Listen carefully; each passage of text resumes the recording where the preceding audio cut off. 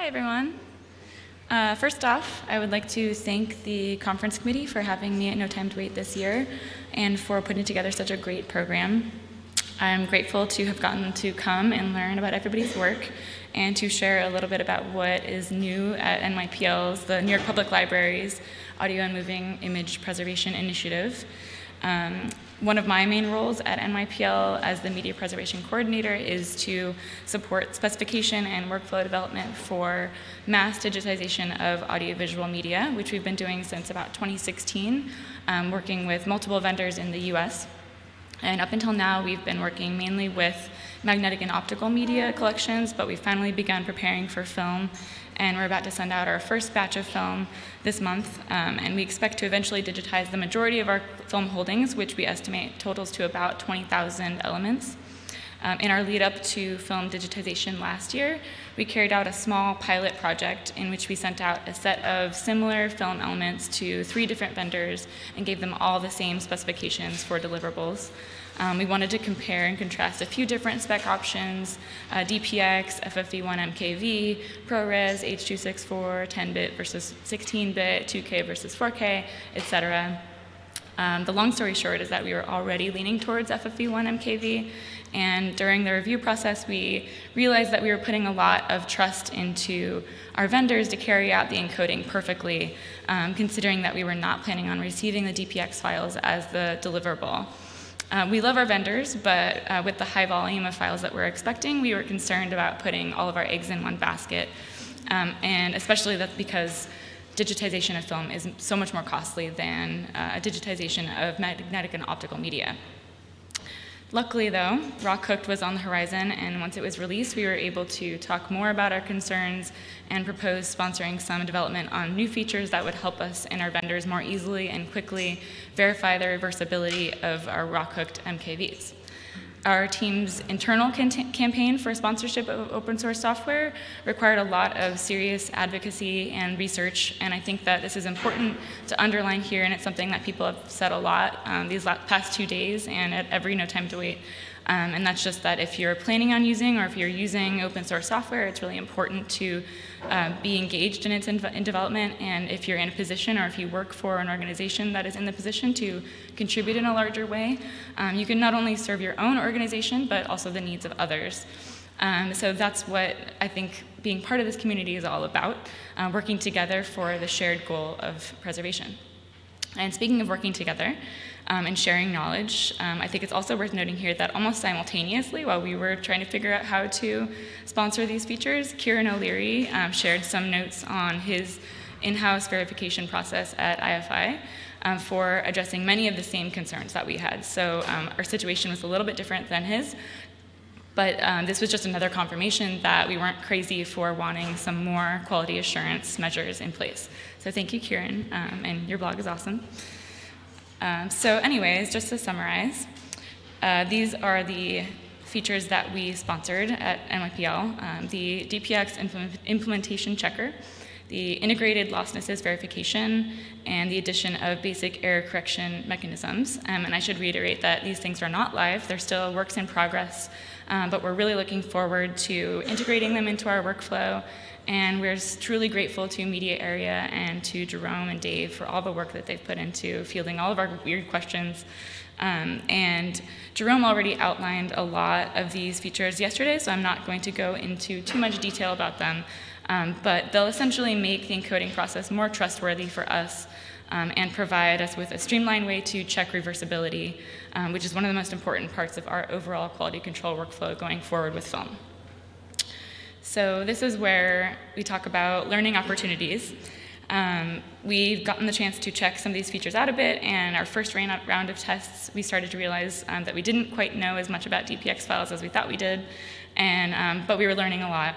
So most notably, or perhaps least notably, considering the conclusions that we drew at the end, we ran into some non-conforming ditto key issues, these messages that were coming up when we were working with some of our older DPX sequences and some of the pilot files that we got during the project earlier on. So we learned that the SMPTE spec and FADG recommendations are kind of vague when it comes to ditto key, and its usage seems somewhat inconsistent, which explains why we had this sort of unknown value in some of our files.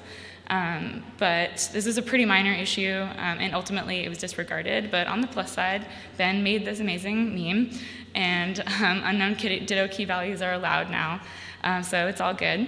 But I'd really love to hear from anybody else who's dealt with this issue or encountered it or is in the process of transcoding or RAWCooking old DPX sequences. I think it would be really interesting to learn about more.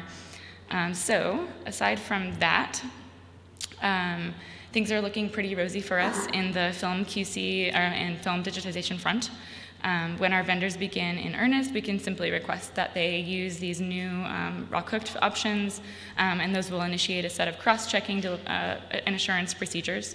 And when we receive the deliverables, we'll do a reversibility check in addition to all of our current automated QC steps, which include checking metadata, fixity, signal levels, watching the mezzanine and access copies, and looking for other errors or bad captures. So as far as challenges go, we're still figuring out how best to perform automated processes on files that have different specifications due to the wide variety of physical film elements that we're dealing with.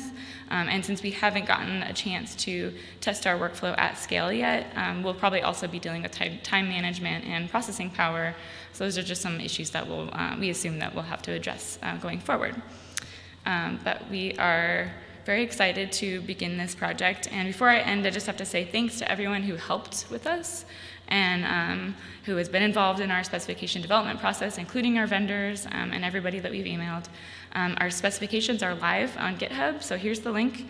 And we always welcome feedback, and thank you. And I can take questions now.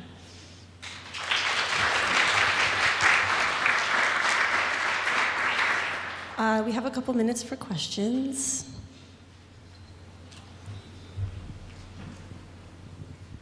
So I'm wondering, why DPX? What? Why DPX as a destination? I'm not sure I understand your question. You're moving in the direction. Oh, no. We're RAWCooking our DPX. Okay. Yeah.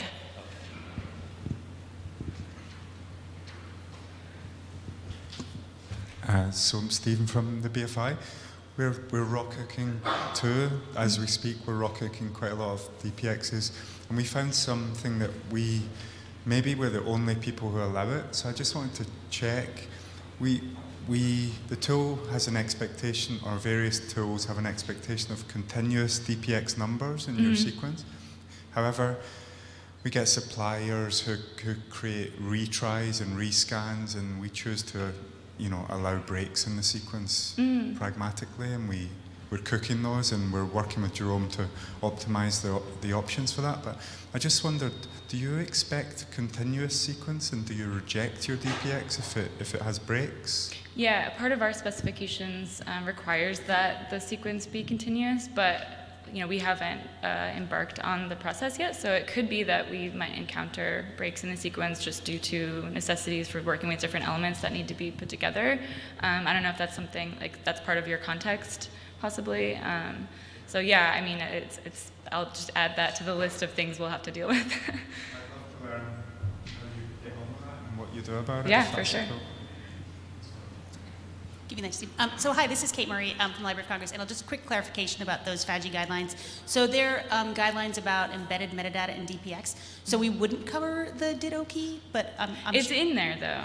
Well, it's in there, but we wouldn't we wouldn't say much about it. But I would say if there's some clarity that we can send back to SMPTE for because they're redoing the 268 ST268 for HDR DPX HDR. We could try. I mean, there may not be success, but we could try. That'd be great. I mean, I think that part of this is part of learning about what we didn't know about DPX was not even knowing how to ask the question. So this has sort of started that what now we don't know. There's something that we didn't really know about. How do we even ask them to fix it if we don't know about it? So I would love to hear more about even just the language that people use to I don't know to formulate questions and recommendations for additions to things like that. Anybody else? All right, thank you. Thank you, Genevieve. And we'll welcome our next presenters.